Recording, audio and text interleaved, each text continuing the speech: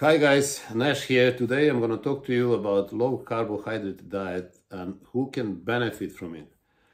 As you all know, internet is full of different types of advices, and you have probably come across loads of people who promote high carbohydrate diet and advise you to go and do that because this is the real bodybuilding diet. This is the diet that will help you build big muscles, store loads of glycogen, and at the same time keep lean. And these diets are, as they say, the one that will allow you to eat anywhere from 3 to 500-600 grams of carbohydrates a day, remaining lean in the process of muscle building. But I can tell you this is true only for a small minority of people. I would say no more than 10% of people globally can afford to eat that many carbohydrates and still remain lean. I personally belong to the majority, which is around 85-90% of people anyway, and I cannot eat that many carbohydrates without getting fat. So in order to keep lean and also perform well in the gym, I have to go on a low carbohydrate diet. Now the reasons for that usually mention to be fast and slow metabolism. So people would say, well, if you have fast metabolism, you can afford to eat more carbohydrates because you will be burning them more efficiently. While if you have slow metabolism, you are not going to burn all these carbohydrates efficiently, and therefore they will be stored as fat. But I don't really like that answer because I think that the answer is somewhere else. And the answer actually lies in insulin sensitivity. So insulin sensitivity decides about how much carbohydrates you can eat. Individuals with high insulin sensitivity can afford to eat more carbohydrates in their diets. So high insulin sensitivity means that your insulin receptors on the cells, muscle cells, are more sensitive to insulin, and therefore you will be producing less insulin. And that will allow you to eat more carbohydrates because with less insulin you will be storing those carbohydrates in glycogen, and also those carbohydrates will be available for your energy requirements. Now, if your insulin receptors on the muscle cells are not very sensitive, you will be producing more insulin. Now, more insulin means that you will be most likely storing most of those carbohydrates as fat, because insulin works quickly and takes your carbohydrates either in glycogen stores or in the fat cells. Now, if your glycogen stores are full, which is most of the time case for most of the people, the only other area where insulin can deposit all these extra carbohydrates in the form of glucose are fat cells. Now, the fat cells, when they receive glucose, they turn them into fat, and this is how they enlarge, and this is how you develop bigger fat stores. Now, what are we going to do with this? So if you are the one, you have to experiment. You can't tell how insulin sensitive you are. But if you eat carbohydrates 4 or 5 times a day and you are not in good shape and you have considerable amount of body fat, obviously you cannot tolerate that body fat. So you are not that insulin sensitive. That doesn't mean that you are insulin resistant yet, but you may get there and eventually develop diabetes type 2. Now, if that is the case, the first thing to do is to lower your carbohydrates.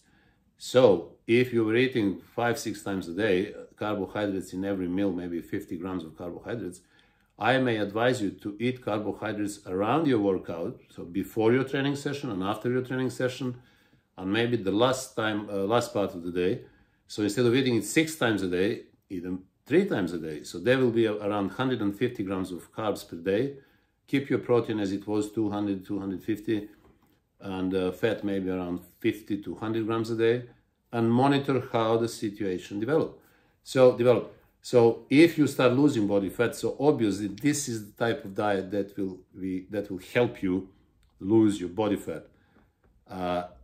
If you are struggling with energy and you're losing weight with low carbohydrate diet, obviously you need to increase your carbohydrates. Again, I'm saying this is the very small minority of people can afford to do that, and they can eat 300-400 grams of carbs a day without any problems.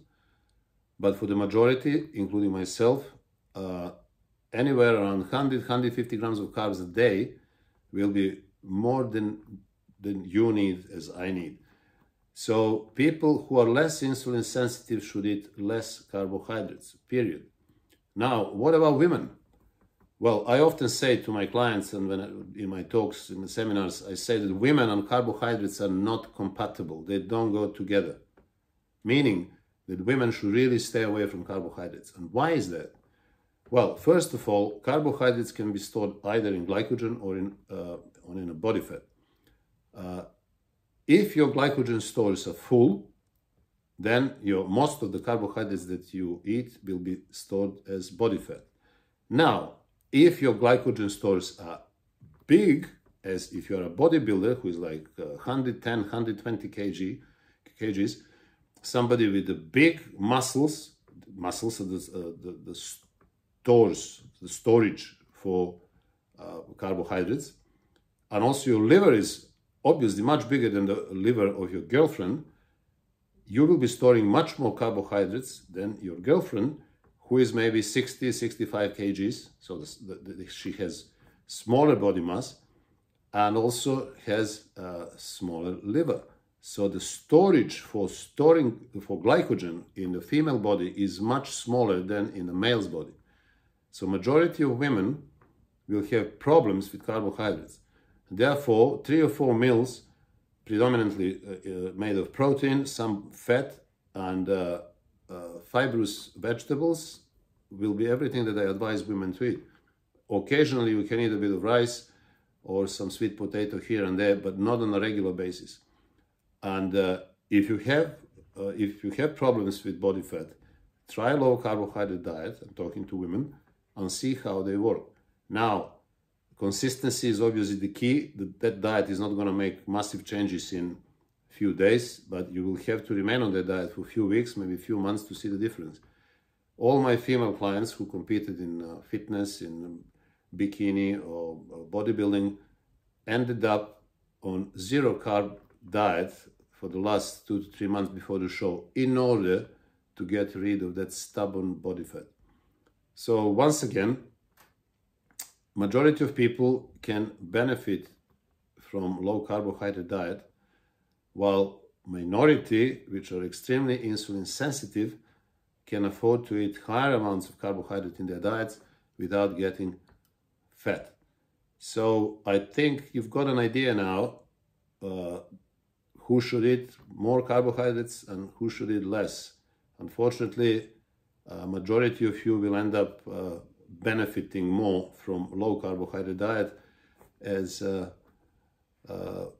I do. So including myself, let's enjoy our chicken, fish, eggs, steaks, and a bit of rice, and that will be everything you can eat in order to keep lean. So I hope you enjoyed this video, and if you did, please subscribe, and I will see you in the next one.